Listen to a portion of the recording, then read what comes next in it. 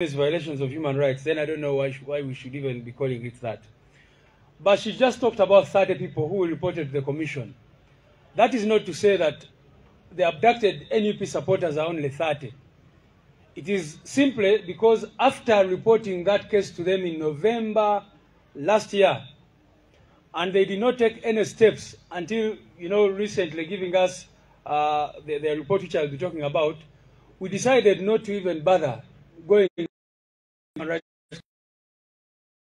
We've been seeing many times we have filed cases before the High Court, habeas corpus orders, etc., etc. So the abductions have been going on. It's not only the 30 cases that she talked about. So I wanted to indicate that. That is why you see people like Sesanga, people who were abducted were so many, people whose whereabouts we did not know, and good enough the media covered some of those cases. People who were abducted and later on resurfaced. Also, some people told us that their people died in detention. So all those cases, some of them have not been reported to the Human Rights Commission, but they are court cases, etc., etc. And very soon, we are going to release our own human rights report detailing all those cases that have been happening. Almost every week, we receive reports here of people who have been abducted for supporting NUP. This morning, I was speaking to a young man who has just been released after 3 months. He was taken away from Iganga, spent three full months, and he was only released 2 days ago. 3 months in detention, and his family was not allowed to access him, the lawyers, etc., etc.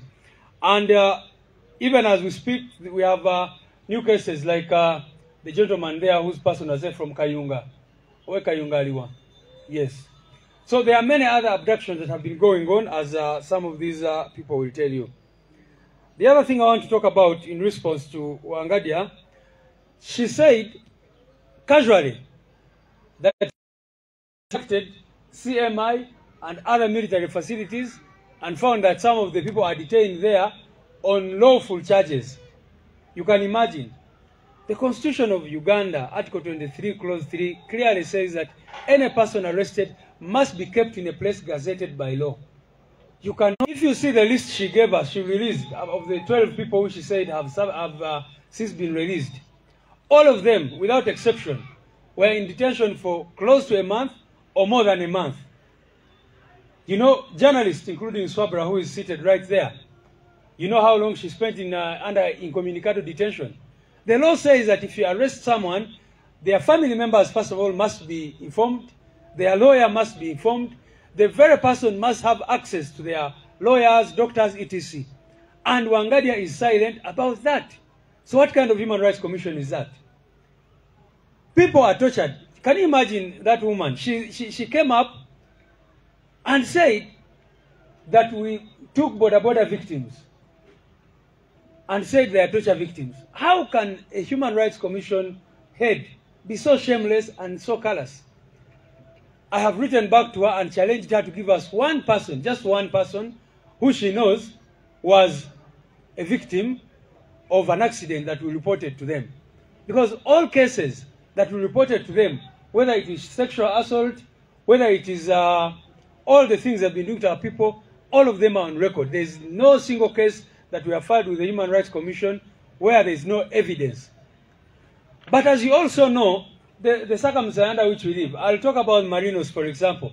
You saw in her letter, she said that Marinos Alexandros, that lady, they tried to reach out to her, and then, but you all know what happened to that lady. Once she came out and talked about the fact that she was sexually assaulted, they came out immediately and paraded people and started denying those allegations. She started getting death threats, and she was forced to run out of the country. She is in exile suffering because she feared that those people were going after her. They started calling her on unknown numbers, telling her she was going to be killed if she did any other interviews about that matter. She also talked about Mwesigo Eric, whose story you all know. I asked her in the letter I sent to her, Madam Wangadia, when that man came up and was with Felix Kuraije saying that NUP is the one which tortured me, they immediately wrote to us saying that, you know, we have decided to close the file because we saw that man in the media saying that it is you who tortured him. When the same man came out to say that actually those people had abducted him again and forced him to say what he said on TV, the Human Rights Commission did not come to ask us about it, and now they don't even have any shame to mention it as one of the cases. So how can a Human Rights Commission, which should be interesting itself in these cases, in these matters, behave in such a manner? So I think I've spoken about those two cases. They talked about the question of national IDs. Good enough, some of the people here. How many people have IDs? All those people, muziwanike abamawulire bazirabe. Abamu baina national IDs. Eyalwemba Mustafa omulaba ina akapapula akebyokulonda. Of course, some of the other people were abducted. IDs on them. If someone is moving on a border and you abduct them and they have their national ID in their pockets, how do you expect them to produce? Commission is not just, she's just taking it very lightly, because the Human Rights Commission, if you look at Article 51, 52, 53 of the Constitution, should be a very, very serious body. We should have seen a public hearing about this matter. They should have invited witnesses, people who saw this were being taken away. It is a very, very serious issue, which Wangadia and her people have decided to take very, very lightly and certainly in a partisan manner. So finally, I'll say the 18 people, of course, who she says are still missing. As I said, there are many more than 18. Some of them are here. They are victims. They are family members. But those 18 people, we demand for them. I saw her saying that she has closed the files of those people. How shameless. So we are, like Honorable Senator said, we are taking these people to tell Wangadia, do not close these cases, because our people were taken away in broad daylight by the military, by security operatives. Everybody saw those who were being taken away. So their family members are here, and that is what they are going to be telling Wangadia. Some of the people are here, good enough. She said that, for example, they will speak for themselves. That, you know, we tried to contact some of them and they said they are no longer interested in these cases. How shameless. They are here, they will. And we are taking this vote to the Human Rights Commission so that they tell us who they contacted, because these families have been suffering, moving to every prison, moving to every police station, looking for their people. So I don't know if I should summarize that in Luganda a bit. Sisubira nti regimes zebogerako zebatera nnyo okukolokota nga bagamba zaali ziviolating eddembe ly'obuntu tizatuuka ku kintu kino kye bakola mu ggwanga lino. Juzi mutulabe naffe nze ne Honorable Senyonyi nga batuteeka mu drone amagye nga gaja nega, you know, you wonder what kind of state we are living in. Nti amagye ge galina okujja ne gakwata abakulembeze ne gabateeka mu motoka ya drone ne gabatwala. Era mujjukira bulungi baali batadde mu kamotoka ako nga baagala tutwala walala, naye olwa pressure n'okulaba nti baatya kamera zammwe zaaliwo kikyatutaasa. Otherwise simanyi kye baali baplaninze okukola. Mwalaba nga baleeta akamotoka kaabwe nga batupanze omwo n'ebirala. Naye ffe sifa abakulu, naye abantu bano baabuzibwawo be basinga obukulu olunaku lwa leero. Nga bwe mumanyi bano abantu twawaaba last year mu November twawandikira akakiiko k'eddembe ly'obuntu nga tubawa details.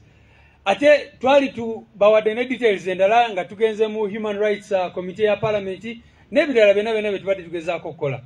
So kitwewunyisiza nnyo okulaba akakiiko k'eddembe ly'obuntu akaalibadde akakiiko k'eddembe ly'obuntu naye Wangadia kaafudde ekintu kirala nnyo nga kavaayo ne report efaanana bwetyo. Ekisooka bagambye nti abantu 12 kwabo be twabawa baateebwa dda. Ne tumulya gwe kennyini wawandiise mu bbaluwa yo nti bano abantu baamala omwezi mulamba mukomera oba emyezi 2, si mukomera mu prison wabula mu mikono gyabyo by'okwerinda, either ku CMI oba mu safe houses n'ebirala. Ne tumubuuza osobola otya obutogera ku nsonga eyo, family members be oba next of kin. Ekyokubiri alina okubeera ne access ku bannamateeka be. Ekyokusatu bw'aba asabye nti ayagala kulaba omusawo we olina okumuwa access eyo. Ekyokuna olina omunyonyola lwaki omukutte. Naye kati kye bakola bajja ne bakwata omuti ne bamuwamba ne bamubuzaawo n'amala omwezi mulamba emyezi 2 nga teri amanyi omuntu oyo gyali. Ekyo no kityobola eddembe ly'obuntu tubadde tusuubira nti akakiiko k'eddembe ly'obuntu kajja kuvaayo n'ebiragiro ebikakali ku nsonga eyo kyekataakoze so nga kalina obuyinza bw'osoma ennyingo ya 5 5 ya constitution kalibadde n'obuyinza obwo naye tekaagala bukozesa kubanga nako kalinga akakolera mwami Museveni ne regimu ye. Ekyokubiri bagambye nti tubadde tubatwalira abantu nga tugamba babatulugunya so nga bafuna ebiwundu bya bodaboda ebisago bya bodaboda accident n'ebirala ne tubabuuza mmwe mutuweeyo omuntu omu yekka wangali atalina kuvaayo n'ayogera omanyi ssemateeka egamba nti omuntu alina okubeera nga ali qualified okubeera omulamuzi wa high court naye kati omulaba engeri gyeyisa ne wewuunya ng'ali mu kubalaata ng'ali kubalaatira ku bulamu bwa bannayuganda bannansi abamu baabakwata nga baziina oli bw'aba atambula ku booda ng'alina national ID ye kati novaayo n'otugamba nti ate tukuleetera ID kikyoba otegeeza ffe twabagamba abantu abo bonna gye baali waliyo ba LC waliyo abantu abalala bagende babuuze abantu abo bonna babamanyi tibaaliyo. Ensonga ey'okubiri nawulidde agamba nti tetwaleeta bujulizi bwa tocha bana abantu oli bamutwala ne bamutwala mu CMI ne bamutulugunyiza eyo nga Masereka bwe bakola n'akoma wano n'ebisago n'ogamba nti agende aleete obujulizi ku muntu eyamutulugunya kikyoba otegeeza simanyi bamutegeera bannange nti oli bamutulugunyiza mu safe house kataddeyo agende identifying omuntu eyamutulugunya agambe yantulugunya ye gundi ne gundi ng'abantu abawamba abantu mubeera mubalaba buli lunaku n'abasirikale abatukwatira wano juzi mwabalaba abasinga baali bambadde ebikookolo nga tebaagala faces zaabwe abantu bazirabe kati novaayo n'ogamba nti gwe akakiiko k'eddembe ly'obuntu oyagala obujulizi baani abatokyalinga n'ebirala bwe bityo so kyo nakyo kyabwewuusa. Njagadde n'okwogera nti abantu 3 be boogerako batono nnyo kwabo abaze bawambibwa abo 3 just be twabawa naye nga bwe muze mutulaba abalala tubatwala mu high court n'ebirala byonna bye tubadde tugezaako okukola kubanga kati you can imagine bado twabawa omusango mu November last year batuzeemu after 1 year bwe bakoze report yaabwe etaliimu makulu naye after 1 year era nga basuubira nti buli lunaku tujja kuba tugendayo nga tebagenda kukola kintu kyonna ku nsonga ezo.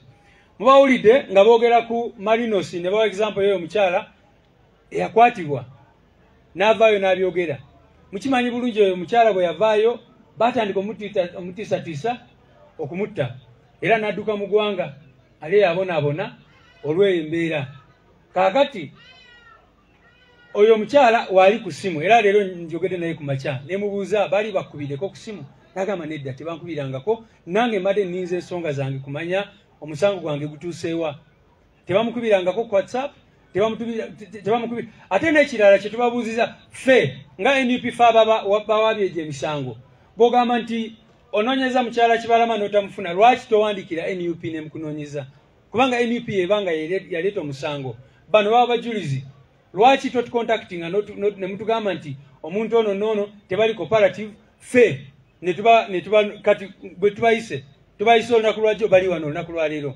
so lwaki bamala omwaka mulamba ne bavaayo ne bagamba nti abantu abamu tebali cooperative.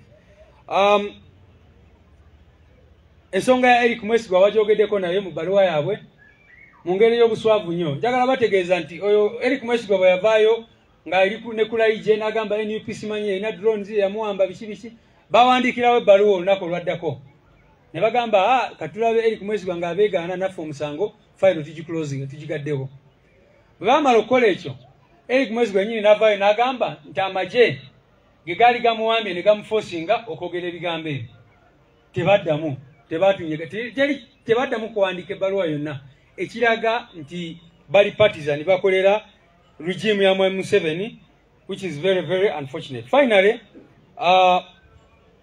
bano abantu baffe abasinga baatwalibwa ng'ensi yonna eraba kye twali badde tusuubira mu kakiiko k'eddembe ly'obuntu kwe kukola public hearing public inquiry nga bwe mulaba nga waliwo akakiiko kanoonyereza ku bubbi bw'amataka oba ki newankubadde reports ezo tezirina kivaayo twali tusuubira nti akakiiko kagenda kukola public hearings kayite abantu bonna abaabuzibwawo abantu baabwe kayite witnesses abaaliwo nga babatwala bonna baveeyo boogere ku nsonga ezo kawe ebiragiro kubanga kalina obuyinza musemateeka kawe ebiragiro kagambe bano abantu bateebwe ate ne family zaabwe ziiribwe kubanga abantu bano you can imagine era n'ekyo nalaba abantu juzi nga babalaata ku social media nga babuuza oli baba bamutwala emyaka 3 emabega lwaki mukyala we tulaba alina omwana omuto kakati ki kyemutegeeza ababuuza ebibuuzo bwe bityo oli bwe baba bamuwambye ne bamubuzaawo okumala emyaka 3